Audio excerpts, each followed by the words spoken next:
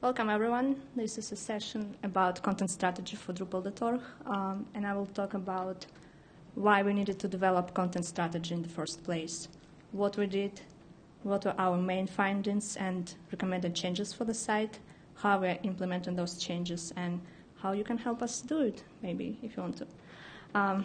There will be just a little bit of theory about what content strategy is, like one slide, not more.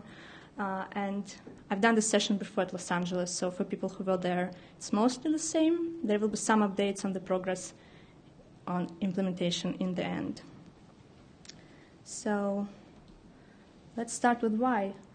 Drupal.org is 13 years old by now, and its visual look and size and feature set evolved over the years. You can see some of these steps on this journey. The current design is based on branding and design work done by Mark Bolton and Lisa Reichelt in 2008, which was a great work, and it was also done over 6 years ago. So in the meantime, the website kept growing and changing, and at some point it became obvious that the change is needed. Now, Drupal.org is not really a typical website. It is really one of the largest and oldest continuously operating Drupal websites in the world. And until recently, it was also mostly maintained and built by community volunteers. A few of them are in the room. Thank you for doing that.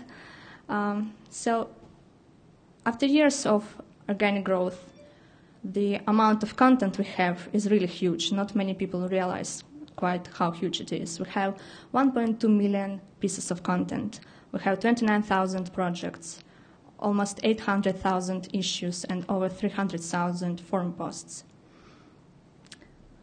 The amount of different audiences we have is also impressive, from designers and developers to project managers, marketing professionals, technical writers, trainers, decision makers. All different kinds of people come to Drupal.org.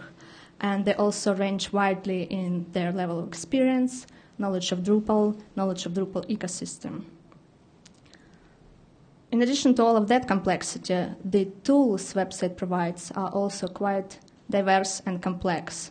In one way or another, we do provide tools similar to that of Stack Exchange, Jira, GitHub, Wikipedia, Meetup.com, Drupal Showcase, Mozilla.org, etc., and all of that in one single website. So again, just to reiterate, this is huge and complex. So when Drupal Association staff and Drupal.org content working group members started talking about a possible redesign, given the complexity of the task, we figured out that a simple visual refresh wouldn't really help much. If we change a few colors and some fonts here and there, it wouldn't really make much of a difference. What we really needed to do is almost deconstruct the website and rebuild it again to make it relevant for the next stage of Drupal journey. So where do you even start doing something big like that? Some people might have different ideas. We decided to start with user research. So we've done it last summer. It was performed by Drupal Association staff, a few community volunteers, and we had help from Whitney Hess, user experience coach. I hope you saw her keynote last DrupalCon in Los Angeles. It was really interesting. If you didn't, you can watch online. So as a result of that project, we developed a set of user personas for the site. I won't talk too much about them. They all are published, so if you follow the URL, you can read in detail about them. So at that point, we knew sort of who our users are and their needs. How do we give them the content they need? To answer that question, we partnered up with Forum One, and we spent a few months figuring out content strategy for the website. Here are some of the pictures from our kickoff workshop in Portland, which was a lot of fun. This is the only slide about theory. So there are many different definitions of what content strategy is. One of the most popular is this one by Christina Halvorson.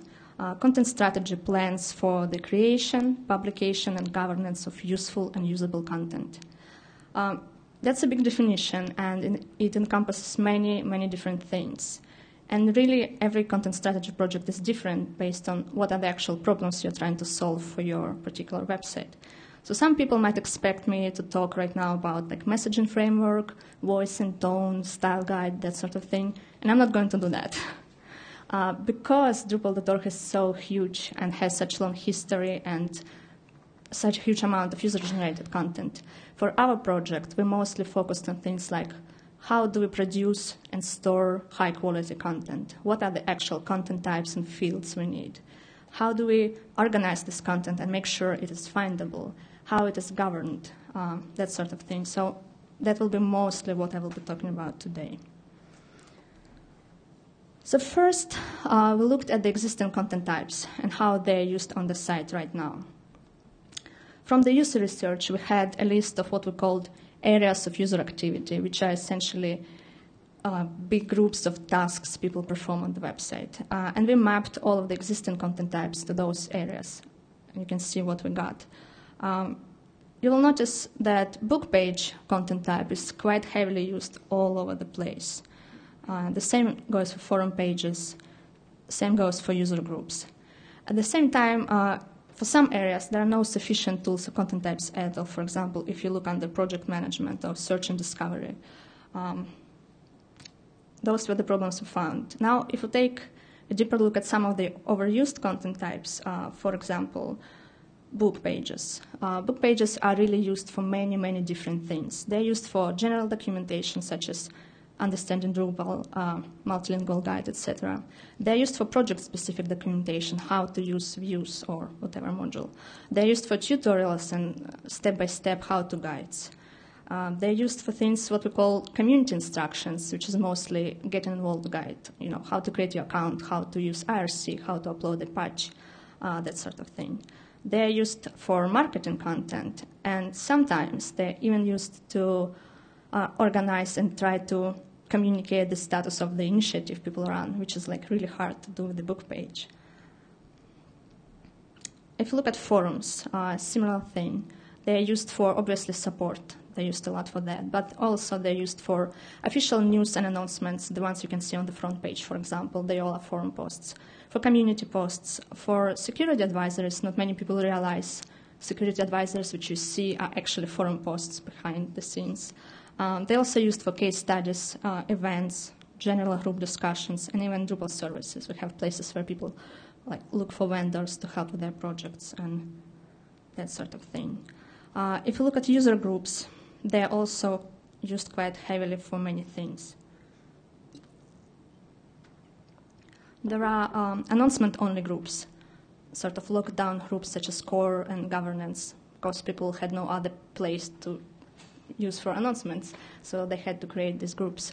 They're used for project-based groups, so some people organize work around contributed projects such as rules of Panoply, for example, in a group on groups.drupal.org. Working groups and initiatives such as mobile and multilingual initiatives for Drupal core have groups. Obviously, there are local user groups, groups for city or region or country, etc., and various interest groups for software and non-software interests. Some are very exciting, like knitting and stuff. So what we see overall is that a single content type is often used for too many different use cases, and each one of those requires different layouts, different permission structure, different fields. At the same time, we see that a single use case is often met by multiple different content types in different locations, which makes it really, really hard for users, especially newcomers and learners, to know which is the right place for the thing they're trying to do. And in addition to all of that, there are some user needs which we uncovered during user research for which we don't even have any specific content types right now.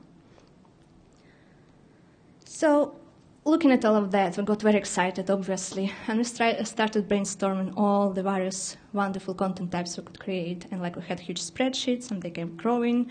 And at some point, we started worried that it's too much. You don't actually need hundreds of content types to try and meet different use cases for different personas. So what we did next, we looked at how the content is organized and structured to see if there is any room for improvement. And we did find a few things, obviously. So first of all, Content on Drupal.org right now is organized by content type, not by persona or by user task or by anything. So for issues, you go here. For book pages over here, case studies are in this corner, and forum posts are over here.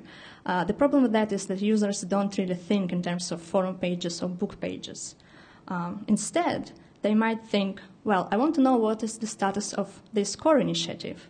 Well, the answer can be on groups.drupal.org, it can be in the meta issue somewhere, it can be on a book page, it can be even on an external website, which makes it really hard for people to find things because they don't know what is the right place to look for something.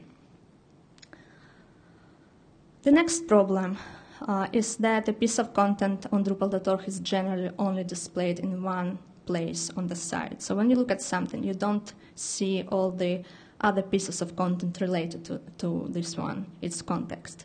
This makes it really hard to naturally discover other sections and parts of the site and relevant content for what you're looking at. So generally, right now, Drupal.org users land on a page either via search or by following the very common habit in our community by memorizing the URL and actually typing it into a browser to get somewhere, which is not ideal.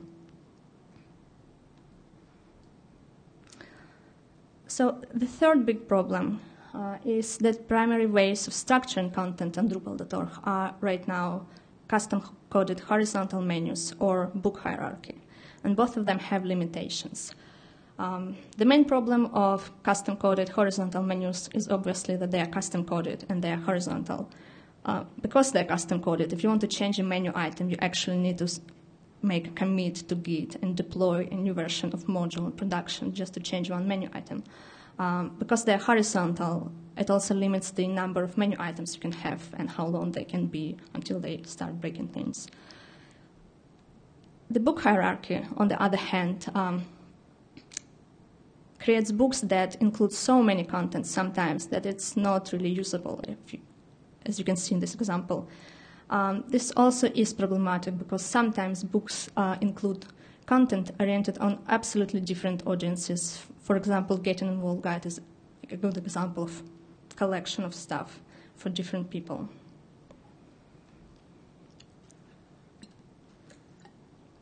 Lastly, we have very flat permission structure.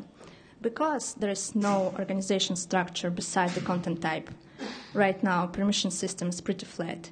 Either everyone can edit and create content of specific type, or a group of people can based on user role. Assigning a number of people to a number of pages to maintain them is not really possible. And moreover, to limit access to some pages, we have to do not typical solutions such as we have special input filter to lock some pages from being editable by any person on the site, which is not ideal. So our findings can be summarized to two actionable items, really. We need to separate content from structure. We need to have content types which are used only to create content, and we need to use different means to bring structure to this content. And we need to structure content around user tasks. So instead of having 5 different places about a thing, we would have one place about a thing with 5 different content types available depending on what is the type of content you are trying to create or find. So separating content from structure and structuring content around user tasks. Now I will talk a bit about our plans, how we can achieve this on Drupal.org. Separating content from structure. We will do this, as I said, by having a set of generic content types, which will have specific, clear use case for them. They will be used to create content, and other means will bring structure around that content. So here you can see our planned new content model for Drupal.org. The green boxes are new content types, which currently do not exist at all. Yellow boxes are content types which do exist, but they will be changed slightly, perhaps field change or display mode change, things like that. And gray boxes are content types which exist, and we're not going to touch them. They are sort of fine. So on the left, you can see basic content types. They are the generic things which will be used for content creation. Very simple use case for each. If you want to create static information, you use page. If you want to create dynamic content with comments and discussion, you use post. If you want to announce event, you use event. If you want to document software, you use documentation. In the middle, you can see group content types. So those are content types we'll use to bring structure to things. So basic content types can be created inside of all those groups. In some cases, group content types also can be created inside of each other, which is a little bit inception, and I will talk about it later. On the right, you can also see a list of helper content types. They are mostly not user-generated, so we kind of separated them. And also entity types we have, such as user profiles, commits, etc. Now, let's talk a little bit more about group content types, because they're sort of the most interesting ones. So projects as groups. This is not really a new idea. We talked about it a few years before. By turning projects into groups, we'll give maintainers much better tools to manage their projects. They will be able to create things like posts, roadmaps, maybe announcements inside of a group. They will be able to announce sprints if they need to create official project documentation connected to this project. Other people will be able to follow the project and receive notifications about new content being created. How awesome is that? Another idea is organizations as groups. We do have organization pages on Drupal.org right now. They're fairly simple. By turning them into groups, we again will give companies much better tools to manage their presence on the website. So perhaps they will have better layouts. They might be able to create some additional pieces of content inside of organizations, such as post, announcement. Multiple people will be able to edit organization, which will make it easier when some people leave the company, and then no one can actually right now touch the page, etc. One of the biggest advantages, though, is that they will be able to manage people who are listed as a staff members, because right now, essentially, any user on Drupal.org can claim they work for any company, which is not ideal. The next example are initiatives. This is a completely new content type we are thinking about. The main idea behind it is to give tools to community members to manage large initiatives. So they will be able to create, say, events, posts, and pages inside of the initiative. And they will be able to relate some other content types to the initiative, such as projects and issues. And the relationship will go both ways. So one initiative can span multiple projects, and one project can be related to multiple initiatives. This will give leads of those initiatives ability to actually show what the work is and what the progress is.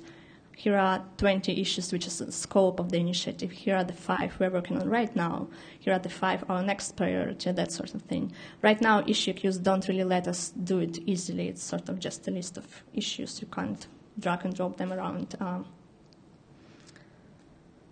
So those were some of the examples of group content types. Our second recommendation was to structure content around user tasks.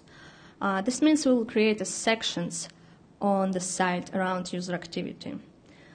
We took the areas of user activity I mentioned earlier, and we combined them with the current Drupal.org sitemap and things we already have. And we got this set of potential sections. You will see the circles have different size. They're sort of relative to the size of the section. So some of them will be fairly small and simple, and some of them will be really huge and complicated. Each section will have a purpose and an audience defined, and each section will have primary owner and a set of roles for users who can create or edit content inside of the section. And sometimes it will mean that any user on the site can create any content in a particular section, which is fine if that's what we want to do. So these sections will make up the top level of Drupal.org sitemap, and essentially every piece of content on the site will be inside of one of these. The only content which will really live outside of everything will be things like terms of service, privacy policy, site-wide contact form, and that's about it. Now, we have so many sections, I can't really talk about all of them, otherwise it will take too much time. I will give a few examples just to show you sort of what we're imagining to see inside of a section. So for example, why Drupal? This will be a section for people who evaluate Drupal. Essentially, this will be a set of high-quality marketing materials. Right now, we don't really have good marketing content on the website. The one we do have is in book pages, and it's not really too exciting or engaging, for that matter. So this section would have content about Drupal, about history, about features, technical marketing materials, high-quality case studies, potentially official Drupal blog, that sort of thing. Another example is community. So community, right now we do have a page which is called, which has URL community, and it's sort of just static page of text. We want to create an actual section which will be a place to find and talk to Drupal community. It will include things like listing of users, listing of organizations, and we mean all organizations, so service providers, hosting providers, trainer providers, as well as end users, or really any company which has some relation to Drupal and wants to create an organization page. This section will also include local and interest user groups, which means we will migrate them from groups.drupal.org into the main website. This gives us ability to connect it more tightly to the rest of the content we have, and also lessen burden of maintenance a bit, because we'll have one less separate website to maintain, in addition to other advantages. The other thing which can be included here is community showcase, so a place for people to show off Drupal websites they build, things like that. Contribute section. This section will highlight all the ways you can contribute to the project and how to get started doing so. Initiatives, the content type I mentioned earlier, will live here, so people will be able to see what are all the active initiatives right now, what's going on, how you can get involved and start helping with some of those. Mostly, current content for this section lives in Getting Involved guide, so essentially what we want to do is take this content and present it in a much more engaging way than just a set of book pages. I think that's enough examples. I can talk more about sections if anyone is interested after the talk, but now a little bit about how we actually are building this. So behind the scenes, each section will be an organic group. Now, I want to say right away, they will not look or work exactly like groups on groups.drupal.org right now. That is the Drupal 6 site. They will be much better. In most cases, nothing will really show to the end user that particular section of the site is an organic group, if they don't need to know about it. And building sections as groups gives us all the things we talked about, the things we need. So various types of content can be created inside of a section. We can have maintainers and editors for a section. We can have notifications on content changes, and content can be added to multiple sections if needed. Well, obviously, all of the things I talked about today is very big undertaking, and it won't be done in like a week or even 2 weeks. So we already started. I will give a little update on our progress on the actual implementation of all of these changes. So first of all, we obviously presented our findings and collected some feedback from the community. We did presentations for working groups. We had a session at DrupalCon Los Angeles. Everything I talked about is published in the issue queues. I will give a set of links to issues if you want to read more. We also published blog posts on the association website, tweets, etc. To visualize all the recommendations, at least for ourselves, and make it easier to talk about these things, we built sort of a future state sitemap for Drupal.org, which is like a huge Google drawing. This is a screenshot, probably not really easily readable, but it's a huge thing, and it's obviously not final yet. We are going to verify some of our ideas about locations and titles for things by doing things like cart sorting exercises, for example. So it might change. Another work we were doing is sort of translating these high-level ideas about content strategy into what are the actual things we need to build. And we are doing this by writing a set of user stories, really a lot of them. This is a screenshot from one of our numerous spreadsheets. So you can see on the very left sort of a big user story which describes the whole section by Drupal. What we've done is we built all the content strategy recommendations into a set of those big user stories so that we could prioritize them with the working groups and say, here are the sections we are going to build first, and this will come next. Then we build those big we break those big user stories into smaller ones based on different user personas or different types of activity happening in the section. And then we break them even smaller into sort of individual tasks people perform so that we can actually talk what are the features we need to build to support all those scenarios. And this is ongoing work. Obviously, to write it all down for all the section takes some time, so we're just going slowly one by one, depending on the priority of the sections.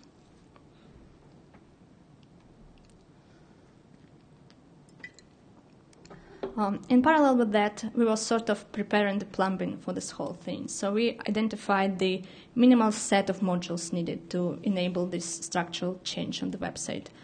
Then we built integration server, which is a complete copy of production infrastructure, so that we could actually test it heavily before we deploy anything.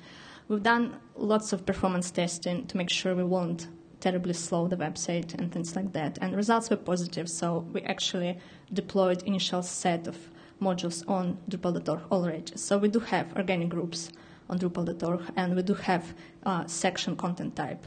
So we can start actually building new sections.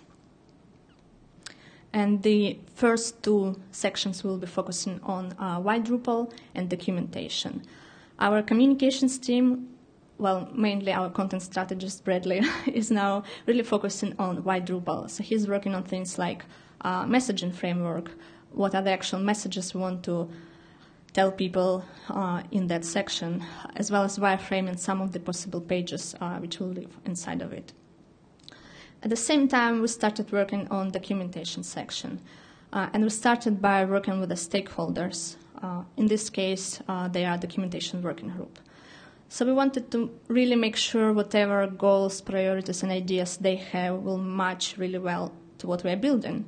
So we've done sort of an online workshop with documentation working group members for like about 4 hours when we talked through each user story to get agreement on what exactly that means, what will be the steps people will take to achieve certain goals. And screenshot here, again, it's a huge wall of post-its which we created in a Google drawing because we all are all over the place. We can't really be in the same room. So it's a very huge Google drawing. Yeah, screenshot can't really show all the beauty of it, but I will give you a URL if you want to see. So right now, the team in the association is working through actual implementation details for what are the features we need to build to support those user stories for documentation section. And the huge part of work for documentation section specifically will be content audit and migration. We have right now 12,000 documentation pages on Drupal.org, and we have about 4 staff people, I think I'm imagining 4, maybe less, who can actually work on this. So it will take us a really, really long time. If you want to help us this Friday, you can come to Sprints, and we will be doing audit of the current documentation on Drupal.org. It will start at 11 a.m., room 114. So if you want to help with content strategy, this is the best place to do it right now.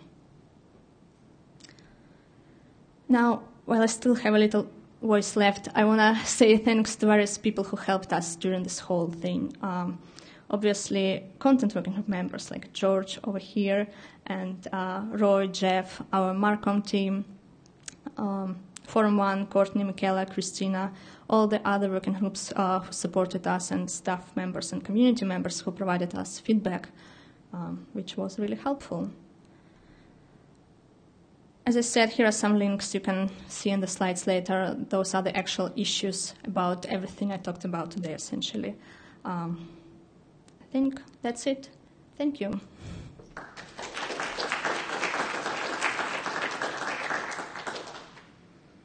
So if anyone has any questions, there's a mic over there, so feel free to ask.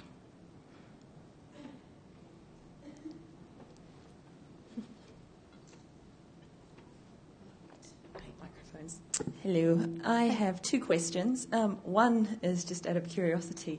1.2 million pages. How on earth did you start your content audit, or to find the different types of content? Well, we kind of did database queries to get numbers, actually. We didn't look at every single page, obviously. And it's really, you can imagine how long it will take us. So what we do instead, we will do it section by section. So right now we're working on documentation. So we will do the audit of documentation pages only. It's 12,000, so it's a little less. Next, we'll work on something else. We'll take whatever is relevant for that new section, and we'll do audit there. Because, we will just be locked in a room doing audit for weeks if we just wanted to do it, which is not really realistic. I think the other question I've got is just out of curiosity. I've been involved with sort of personas and content strategy work, and then also using personalization, to actually look and check your hypotheses that, people are certain types of people, like, novices or people that you identify as being experts are looking at certain things. Are you sort of thinking about hooking that in at some point, using things like Lift so you can actually, look at what your personas are and sort of see what's happening on Drupal.org? Yeah, that would be really interesting. We are thinking about some ways to at least identify those people, because there's no field on user profile to say, yes, I'm an expert or I'm a master. And it's also hard because it changes over time, but perhaps some sort of survey or something to at least be able to see, we actually have 50% of masters or something would be really helpful. We don't have anything right now on Drupal.org to do that, but hopefully in future. Thank you. Welcome. Any more questions? Damn it, I thought I explained everything so good. So you were talking about the project grouping, if you will, right? And I saw that there was documentation in that subgroup. Yep. Is maybe I wasn't quite following, but is documentation going to be a little bit more accessible from, say, project pages? Yes, definitely. Yes, okay, definitely. I guess because managing projects is something that has been relatively very difficult, and I can talk to you later, but I just was curious, are there also going to be forums for support for projects as well, or is that going to be something completely different? We haven't thought about that yet, because support section, once we did that prioritization, support section was kind of lower down, so we didn't really do much thinking about it. Okay. Perhaps in the future we might add Q&A content type, and that can be available in the project, so you can have sort of section for Q&A about this project specifically, if we want to. Okay, any more questions? Hooray! I guess I explained it well. Thank you very much for coming.